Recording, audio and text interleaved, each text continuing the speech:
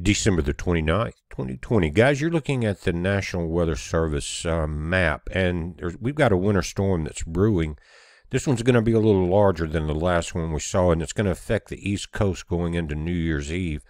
But again, this storm is going from Canada all the way down to Mexico. And if you look into southwest Texas right now, guys, you got winter storm watches. You can see in your color code here at the bottom, winter storm watches, which are here. Then you go into winter storm warnings in the pink here, guys, and then up into the northwest. You've got those are warnings. You've got winter weather advisories up in several areas in the purple. You've got avalanche warnings here in Colorado. Check this out. All of this is going to be moving to the east. The Great Lakes are under a gale warning, and you always have wind effect snow. Then you've got gale warnings are already set up off the New England coast, off to the northeast. And you can come here and check this out. So what you need to do is make sure that you're prepared.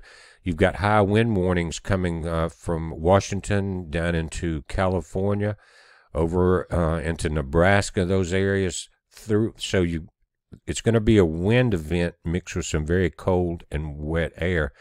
And so you need to prepare for that. We've talked about this winter possibly being one of the worst in a long time. Now, it started out mild, but what we're seeing is with some of these Arctic vortex dips is extreme weather. Remember, just a week or so ago, we got record snowfall in New York. They're just now trying to get some of that cleaned up, and you've got another round coming in. And so make sure you got plenty of heat. It's easy now to lose power depending on what event happens, whether it's a natural event or whatever. We've seen that, saw it in Nashville. And you lose other communications too. But make sure you got plenty of heat, plenty of backup food and water. That's what you want to make sure of. That way you don't have to get out into the fray of things. And being prepared like that also keeps you out of the tsunami of events that are going to lead to you getting a card to see if you've had the cure yet. You know exactly what I'm talking about. So if you've got to go somewhere and you haven't prepared, or you weren't able to prepare, and they're all of a sudden, well, we got to see some proof of where you've been, what you've been doing. You want to stay away from that until, and I mentioned this before, till enough of the events happen we're seeing happen worldwide that are negative events, to where someone wakes up and possibly stops it. Some countries already are doing it. Africa, Australia. So you want to be prepared, not just for the winter, but for that too. So keep that in mind, guys. If you look at, let's take a look at the radar. And you can see where the moisture is. You've got coming off the Washington coast coming in, and coming up through the northern tip of Texas, through Oklahoma, Kansas, northern Missouri, all the way over into Chicago. And there's quite a bit of moisture here, and you can tell there's a lot of wind in the way this thing is shaping up, and everything is going to be moving to the right. So from Pennsylvania, Detroit, Toronto, Ontario, Montreal, Boston, New York, you guys are going to be under the gun again. And you don't want to be caught on the highway traveling during a storm like this, because that may be the last traveling you ever do if we see the types of snows that we saw just a week ago. So prepare. Things are changing. Don't just take it for granted that everything's going to be okay. That's not necessarily the truth anymore. Guys, and I just want to mention this. I was looking, we don't really know what's coming on the planet. We do know certain people would like to control the entire deal. And if you think back about, you look at as far as, just say the Georgia Guidestones, a lot of people say there's nothing to it. It's way out in the middle of nowhere.